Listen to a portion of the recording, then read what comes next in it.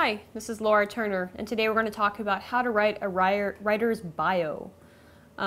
If you're going to write your own bio for a publication or for a newspaper or for an insert in a program for a play that you've written, you're going to want to give a little information about yourself first.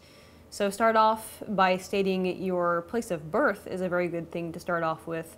And a little bit about how you came to be a writer, what you did before you started writing, and what interests you about writing. Something good to start off with. Secondly, list your most impressive accomplishments and credits in order from most recent to the oldest. These can be publishing credits, essays, lectures, play productions, anything that is relevant to your life as a writer, and anything that is also, of course, impressive to publish. And finally, state what you're doing now, where you live, and if you're comfortable with that, of course, and give it a personal touch. Some writers even list their significant others and the names of their pets at the end of their bios.